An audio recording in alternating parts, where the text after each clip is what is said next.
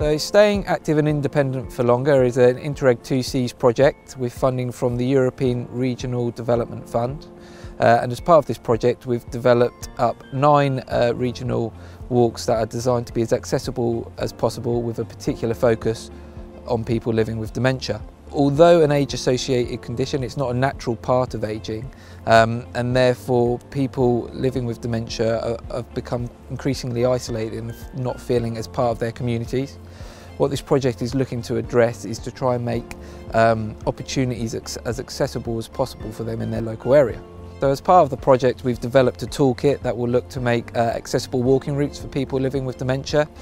This toolkit is designed to be used by various organisations ranging from the voluntary sector to private companies, designed so that they can support people in their local community who are living with dementia to become part of their community and access their local surrounding area. When developing the toolkit, we highlighted the key things to take into consideration to help develop your own walk.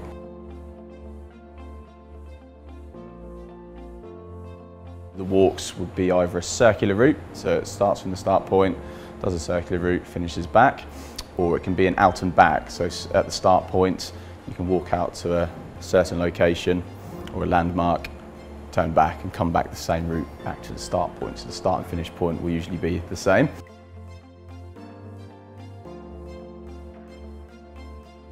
So many people will need accessible disabled parking, so it's always a thing to consider. So the start and finish point ideally will need to be near a disabled parking space.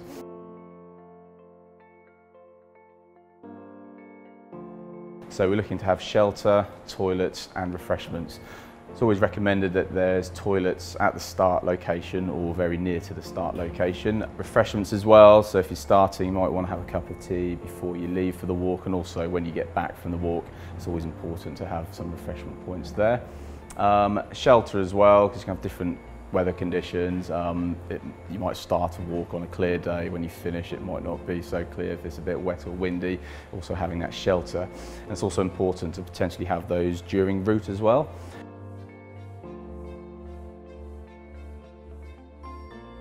The Chroma walk we're here today looking at is probably one of the hardest walks we've actually developed, and it's okay to have a different range and variety of gradient walks. Key thing is to be clear when you've developed the walk that it mentions if it's wheelchair accessible and the difficulty of it. So we usually grade ours easy, medium or hard. Easy and mediums would be wheelchair accessible. The hard ones would be more difficult for wheelchairs.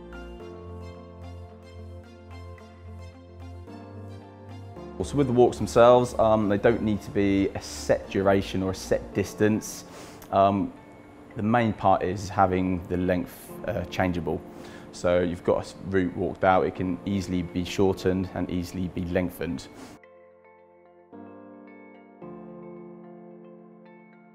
It's important to have landmarks and points of interest throughout the walks. This will be really good for the person living with dementia and their carer to reflect and reminiscence of things that they've done previously when they were younger. For example, like Chroma Pier could remind them of a visit they'd done several years ago.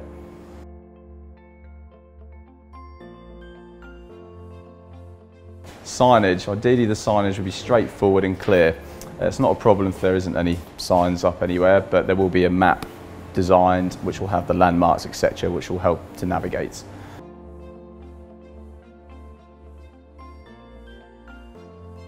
Road safety, this is an important element of the walk. We want to avoid areas that have busy roads and a lot of traffic, and any crossing points, road crossing points, will be at zebra crossings.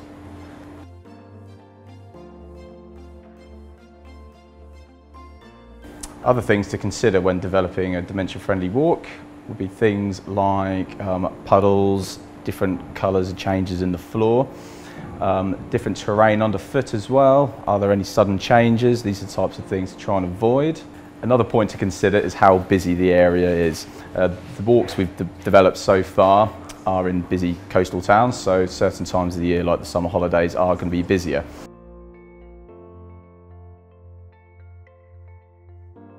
So when developing our 9 dementia-friendly walks, we thought it was key to engage with people who are actually living with dementia and their carers about what they would find most accessible within those walks, and we feel it's key for people who are developing up their own walks where possible to also engage with that community and find out what they want from a walk and how they can best communicate that out to their local community. To download this toolkit and access further support in developing up your own dementia-friendly walks, please go to the Active Ageing section of the Active Norfolk website. Other places to get more general information about dementia are the Alzheimer's Society, which has resources available for organisations, including advice on the dementia friend schemes, signage and a variety of sector-specific business toolkits.